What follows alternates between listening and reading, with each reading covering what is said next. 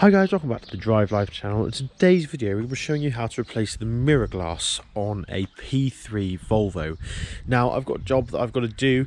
I've removed this before and it hasn't quite gone back on right, so I thought it would be a good opportunity to show you guys exactly how to remove the mirror glass and replace it if you were going to. So you'll see here I've got a little white flap and I'll explain what that is in a second, but we'll get you set up on the GoPro and start this process. Now the first thing you need to do is point the mirror completely inwards. So don't worry, set your memory setting on your seat and it will remember the mirror position that you had before.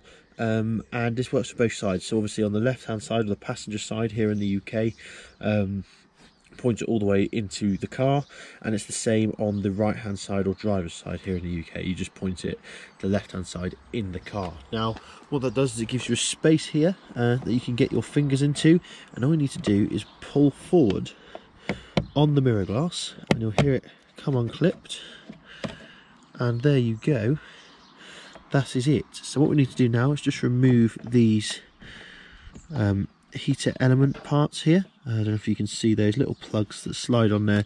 Not technical in any way, just make sure you don't drop the glass.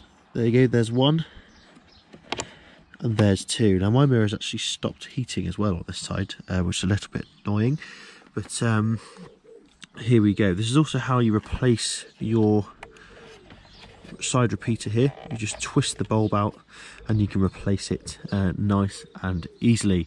So you'll see here that we've got our flap that had come disconnected, so I'm going to slot it back in now. These are essentially little guidance flaps, don't really do much to be honest. They hold the mirror in place, I guess. So I'm just going to clip this one back into its housing. I mean, this one made it on a 5,000 mile trip to Sweden and back, hanging in there, so it's not been an issue.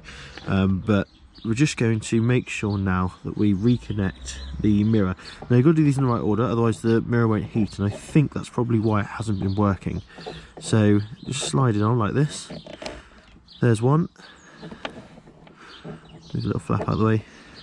There's two, like so. And now what needs to happen is these white flaps need to fit into these two gaps here, that one, and there's one below. So we just need to thread those in, which you guys won't be able to see.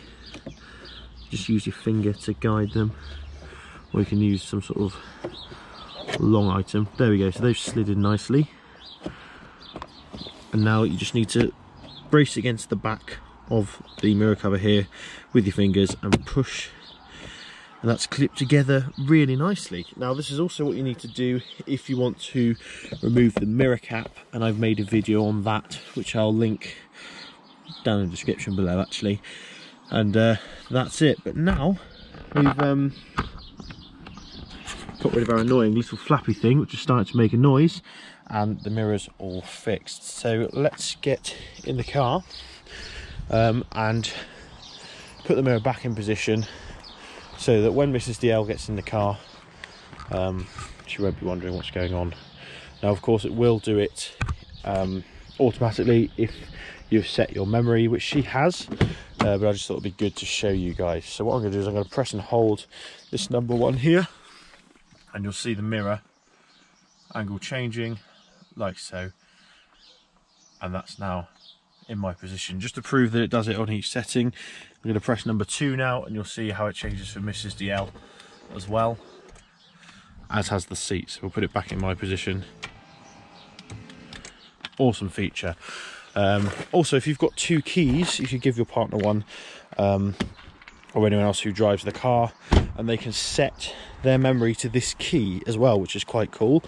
Now I have got 2 keys, but I don't want to lose them, so we only use one and use this other one as an emergency key. But yeah, thanks for watching. Don't forget to like, comment and subscribe. Let me know your thoughts if this has been helpful, and I'll see you next video. Cheers.